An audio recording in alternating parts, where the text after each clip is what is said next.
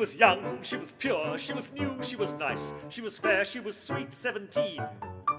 He was old, he was vile, and no stranger to vice. He was base, he was bad, he was mean. He had slyly inveigled her up to his flat to view his collection of stamps, all unperforated. And he said as he hastened to put out the cat, the wine, his cigar, and the lamps, "Have some Madeira, my dear, you really have nothing to fear.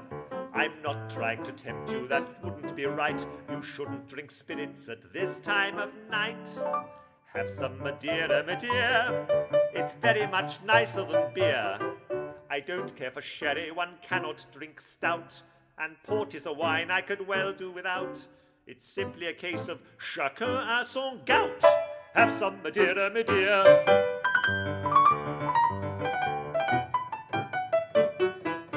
Unaware of the wiles of the snake in the grass, of the fate of the maiden who topes, she lowered her standards by raising her glass, her courage, her eyes, and his hopes.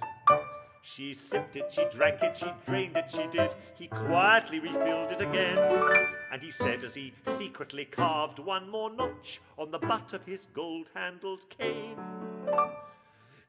"Have some Madeira, my dear, I've got a small cask of it here. And once it's been opened, you know it won't keep. Do finish it up, it will help you to sleep.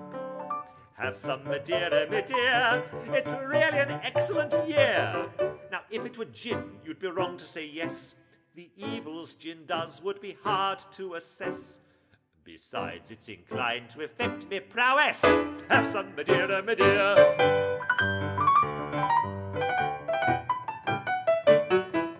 Then there flashed through her mind what her mother had said with her antepenultimate breath.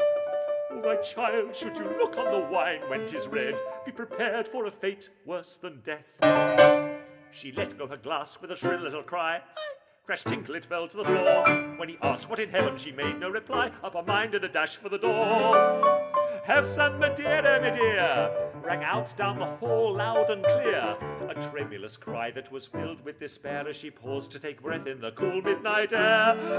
"Have some Madeira, my dear," the words seemed to ring in her ear, until the next morning she woke up in bed with a smile on her lips and an ache in her head, and a beard in her ear all that tickled and said, "Have some Madeira, my dear."